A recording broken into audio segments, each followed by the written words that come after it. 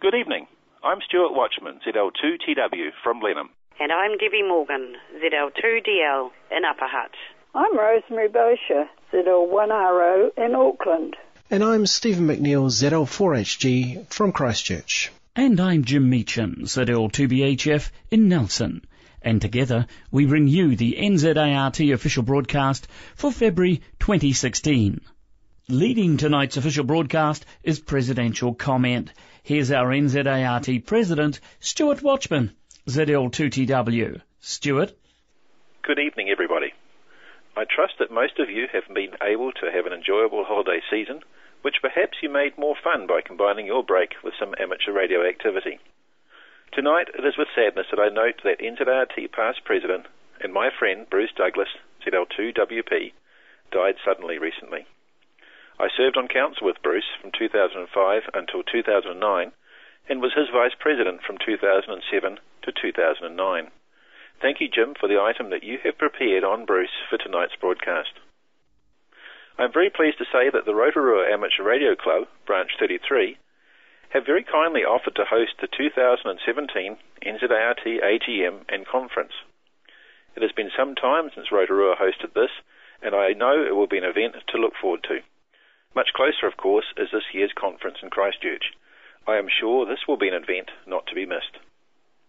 Last week, I attended a Mission Critical Communications conference in Wellington. This was a 2-day event held at Te Papa. Speakers came from a wide area, including a major telco through to start-up companies, local bodies and government departments. Richard Smart, ZL4FZ, made a presentation on the value of the volunteer in communications. Richard used the major contribution made by AREC during the aftermath of the February 2011 Christchurch earthquake as an example, to show how communications were supplied for the nearly 500 SAR personnel that performed the vital door-to-door search across South and Southeastern Christchurch. Thank you, Richard, for flying the flag so well for amateur radio. It was interesting to hear at the conference from an Australian speaker that developed a high-frequency digital speech system as communication solution for electricity workers in remote rural Queensland. We, of course, know very well the value of simple HF for cheap, effective communications to remote areas with no infrastructure. I would like to thank Daniel Ayres at our 1DFA, who was also a speaker at the conference, for allowing me to attend using his complimentary speaker registration. I have received inquiries about how the Radio Spectrum Management Review of repeaters and beacons licence fees is going. At this stage, the outcome of the review is still pending. As soon as the result is heard, it will be communicated to you as quickly as possible, along with any further action that NZART may be taking if needed. Council has received offers of interest in the webmaster position. The vacancy for this was mentioned in a recent info line and will also be in the next edition of Break-In.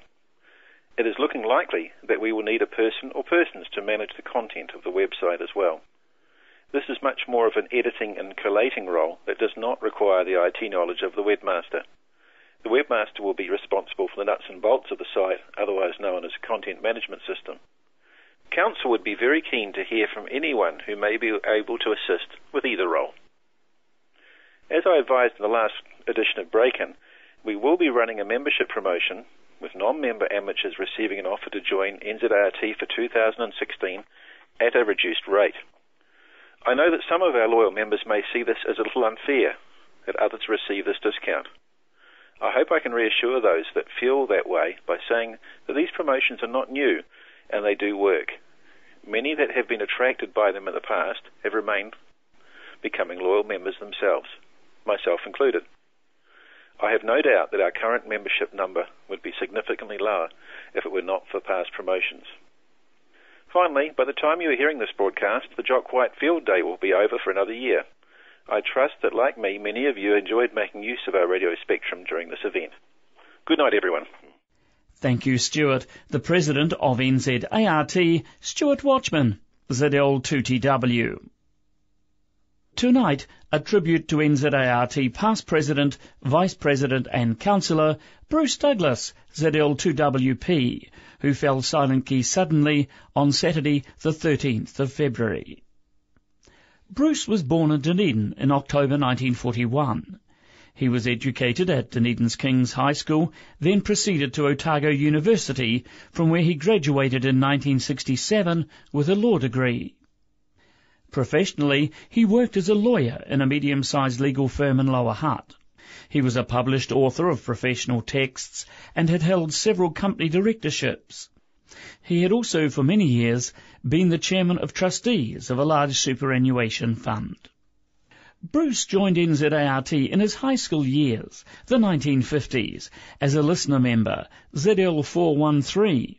But it was not until about 1992, when his son Andrew decided to sit for his amateur radio licence, that Bruce decided to get his ticket as well. He succeeded and was licensed as ZL2WLD, and later became ZL2WP. Over the years, Bruce dabbled in a number of areas of amateur radio that were of particular interest to him.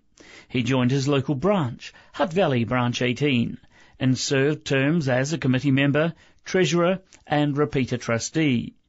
He held the office of Branch 18 President for a record 8 consecutive terms, from 1996 through till 2004. At national level, Bruce served as a returning officer for NZART and was a valued member of the NZART Business Management Subcommittee. Elected to NZART Council in June 2001, Bruce served 2 terms as a councillor for the Central Electoral District, also 2 terms as the NZART Vice President.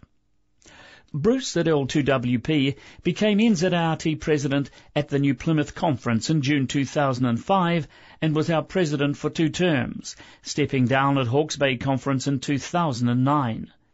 At this time, Bruce was very unwell and unable to attend the conference. The AGM was chaired by his Vice President, Stuart ZL2TW. Bruce ZL2WP, as was his way, exited his presidency in a tidy fashion. The 2 audio clips that follow now demonstrate his style. While tempting to fold up one's tent and slip quietly off into the night, I simply could not conclude my 8 years on council, including 4 years as president, without just a few words. It has been a privilege and honour to have had as travelling companions members, officers and councillors, all clearly with the best interest of NZART at heart. Without such encouragement and ongoing support, no president could survive when things go pear-shaped. Well, members, thanks for the privilege, and I take my leave. 73, Bruce, ZL2WP. Those clips were taken from the audio CD that was produced for and played to the Hawke's Bay Conference AGM in 2009.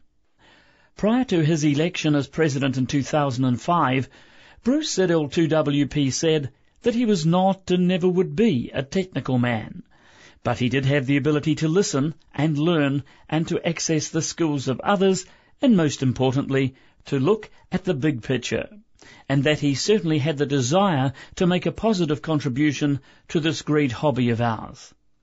He certainly did that. Bruce Douglas, NZART past President, Vice President and Councillor, fell silently on Saturday, 13th of February 2016, at the age of 74. The association extends deepest sympathy to Bruce's wife Marilyn, son Andrew, daughter Fiona and their respective families. This is ZL6A. Onward to Upper Hutt now, and it's a very good evening to NZART Business Manager, Debby Morgan, ZL2DL. Thanks, Jim, and Happy New Year, everyone. So what's in store for 2016? Well, as you will have heard from Stuart, we are soon to commence a membership drive. So that hopefully will keep me busy for a wee while processing new membership forms. We are also fast approaching the annual conference to be held in Christchurch.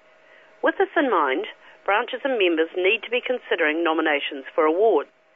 Do you know of anyone who is worthy of Amateur of the Year or life membership to NZART? Perhaps you have some new young members in your branch that just need a little encouragement. So how about nominating them for Young Amateur of the Year? And of course, every branch has those stalwarts that without whom the branch would not exist. This is where you can recognise efforts by putting their names forward for the ZL1HV Jumbo Godfrey Award. Nominations for all these awards need to be received here at HQ by the end of April. Finally, as a result of a suggestion by the NZART branch, the unofficial minutes of Council are now uploaded to the web within a couple of days of the monthly meeting. If you would like to know what topics are being discussed by Council, please refer to the Council page on our website. Remember though, as they have yet to be approved at the following month's meeting of Council. That's all from me, Jim. Talk again next month. Back to you. Thank you, Debbie. Debbie Morgan, ZL2DL, our NZART Business Manager. NZART Conference 2016, celebrating the 90th anniversary of NZART, is to be held in Christchurch over Queen's Birthday weekend, the 4th, 5th and 6th of June. Hosted by the Christchurch Region branches 05, 56, 68 and Cards, NZART Conference 2016 is to be held at the Riccarton Park Function Centre, 156 Racecourse Road, Broomfield in Christchurch. An outline of the conference program and alternative program can be found on the conference webpage. That's at www.hamradio.co.nz, www.hamradio.co.nz. To ensure the best possible prices, now's the time to make your bookings for travel and for accommodation in Christchurch. Look for the conference registration form in your March-April copy of Break-In. It will also be on the conference webpage very soon. NZART Conference 2016 in Christchurch over Queen's Birthday weekend. Onwards we go, and it's time for Waro News. And a very good evening to Rosemary, ZL1RO. Thanks, Jim, and hello, everyone. All ladies are invited to get together during the Te Puke Radio Club's annual Market Day at Paengaroa on Saturday, March the 5th. Meet in the usual room about 10:30am for morning tea and chat. While do not have to be Waro members to attend this informal gathering. Come and spend some time with us while the OMs are bargain hunting. The Thelma Super Memorial Contest. It will not be happening this year, but we hope it will be up and running again for 2017. If you've changed your email address and have not told Treasurer Heather, ZL2TYF, would you please let her know so she can keep our records up to date? Our break-in page compilers are really desperate for items of interest, photos and reports of YL activity for inclusion in the Waro page. Surely one or two of our members will respond to this call and send off a few lines. You'll find the address inside the front cover of any bulletin magazine. The Monday night Waro net controllers have noticed a reduced number of check-ins over recent months. Maybe this is because daylight saving keeps us outdoors for longer in the evenings, but please do try and remember to check in 80 metres, 3.695 on Monday nights at 2000 hours from time to time. NZART conference is being held in Christchurch this year, and Waro intends to repeat the sales and raffle tables which were so successful at the Hamilton conference last year. We'll be looking for donations of craft items and goods suitable for inclusion in a raffle or for the sales table, and we're mentioning this early so that members or others can start thinking about goods they might like to make and donate. I'll let you know later on where to send donated goods. That's all from Waro for this month, Jim. Good night, everyone. Thank you, Rosemary. Reporting for Waro, Rosemary Boshier, ZL1RO in Auckland. Saturday the 5th of March, yes, that's the date for the annual Te Puke Amateur Radio Club junk sale. The venue is the Paengaroa Community Hall, Old Coach Road, Paengaroa.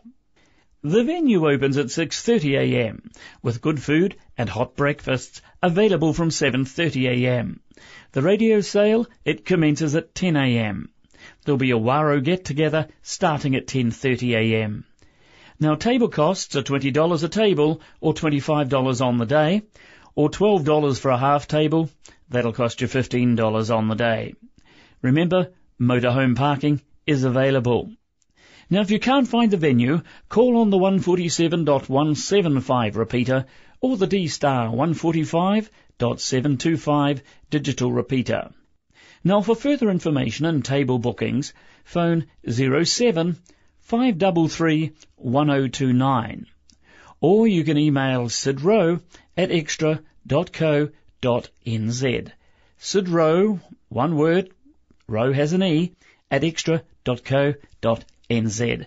That's the annual Te Puke Amateur Radio Club junk sale at Paengaroa next Saturday, the 5th of March. Finally, in tonight's official broadcast lineup, time for branch news. Here's Stephen McNeill, ZL4HG. Thanks, Jim, and welcome to the first Around the Branches segment for 2016. And it seems March is the month for, among other things, annual general meetings. Well, let's start off first with the Hibiscus Coast Radio Society, Branch 80 NZART, which has its annual general meeting on Wednesday the 9th of March, starting 7:30pm at the club rooms. Whangarei Branch 28 has its next meeting on Wednesday, March the 2nd, at the club rooms at Heritage Park in Whangarei. Gary Bold, ZL1AN, will make his annual visit to the branch, and his talk is always well received. North Shore Branch 29 NZART has its next radio licence class on the weekend of the 12th and 13th of March. There may still be places available, so if you know of anyone interested, please contact either Julian ZL1ABX by email jules_d@extra.co.nz or alternatively Jim ZL1BP by email jimmyl@extra.co.nz. The Western Suburbs Radio Club Branch 03 NZART has its next meeting on Saturday the 19th of March, starting 10am. Alan ZL1AML will give a lecture on the Echolink repeater. NZART Branch 33, the Rotorua Amateur Radio Club, has its annual general meeting in the evening of the 15th of March, followed by the normal meeting night. Look in your club newsletter for further details. Just a note here about the Hawke's Bay Hamfest, which is held on Friday, April the 8th and Saturday the 9th at the Nelson Park Cricket Pavilion in Napier. Now, this is a fun day of ham radio organised by the Napier Amateur Radio Club. There'll be talks about D-Star Digital Radio, summits on the air, SSB Digital Voice, microwatting and more. For updates, a direction map and more information about the event, have a look at the website at www.zl2gt.com. Wellington Amateur Radio Club, NZART Branch 50, has its annual general meeting on Tuesday the 15th of March at the Lutheran Church Hall in Kings Street, Newtown, starting at 7:30pm. Down to the South Island now, and Marlborough Branch 22 NZART has their annual general meeting on the 10th of March. Again, see your newsletter for details. Also in the Marlborough Branch newsletter are details of the get-together of branches 22 Marlborough and 26 Nelson. The date is Saturday, March the 12th, and the venue is Carluke Domain and Hall in Rye Valley. Arrive any time after 10am. Lunch will be at 12:30pm. Bring along salad or a dessert to share, your own eating utensils and so on, perhaps a chair to sit on, sunscreen and hat, and togs if you're going to be game enough to get into the river. The hall will be open for the clubs on the Friday and Saturday nights for toilets if you want to camp overnight. And if you need more information, contact Topsy ZL2LS from Nelson or Grant ZL2BK from Marlborough Branch. And finally to Christchurch Branch 05, who have their next meeting on Wednesday the 2nd of March, starting 7:30pm at the club rooms at 5 Idris Road in Fendleton. The speaker for the night is Professor Jack Copeland, who will talk about the fascinating story behind encrypting and breaking RTTY signals in World War II, including Turin, Tunny, Colossus and all that. Well, that's all from me. Jim, back to you. Thank you, Stephen. Stephen McNeill, ZL4HG, reporting from Christchurch. The next issue of NZART Headquarters Info Line, that's number 331, will be emailed next Friday, the 4th of March. The next official broadcast of NZART will be made by ZL6A at 8pm on Sunday, the 27th of March. This is ZL6A, headquarters station of the New Zealand Association of Radio Transmitters, concluding the NZART official broadcast for February 2016. Good night, everyone. Good night now.